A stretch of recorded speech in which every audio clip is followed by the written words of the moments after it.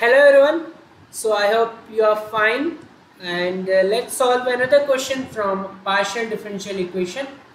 So it says form partial differential equation by eliminating the arbitrary constant. So let's move ahead with this problem. So as usual, mark this as equation number 1. What will be the first step? First step will be to partially differentiate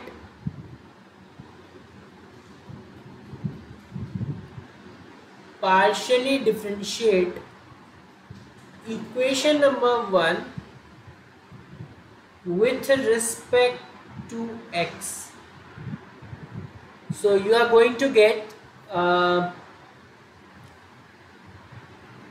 derivative of z, so you are going to get a del z by del x, derivative of b is going to be 0 equals to, here you are going to get a square and derivative of y is, so what we can do is either we directly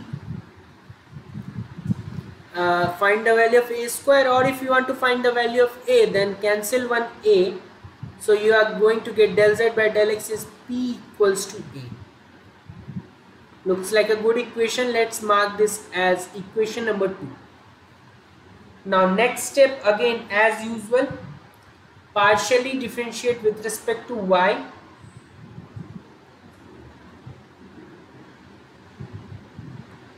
Partially, this is looking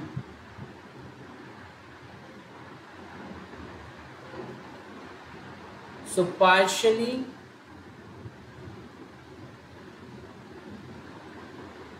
differentiate equation 1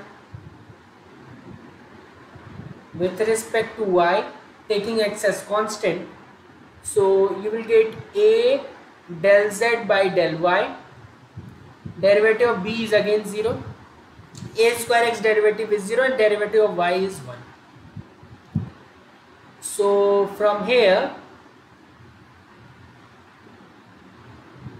you are getting a times q equals to 1. Equation number 3. So from equation number 2 and 3, okay,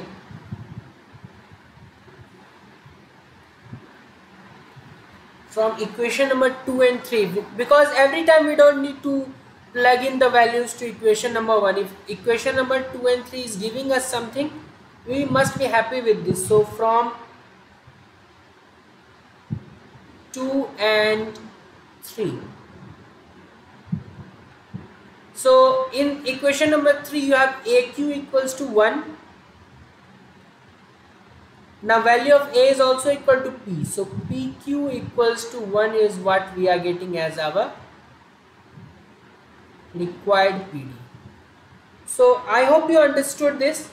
Steps were easy, but at last moment it was important to understand that we are getting an equation from equation number 2 and 3 only, because if you put the values back in equation number 1, it will a bit hard to eliminate the value of b, but that is not the case when you use equation number 2 and 3. That way you are easily getting pq equals to 1 as your answer. So I hope you understood this. Thanks and have a nice day.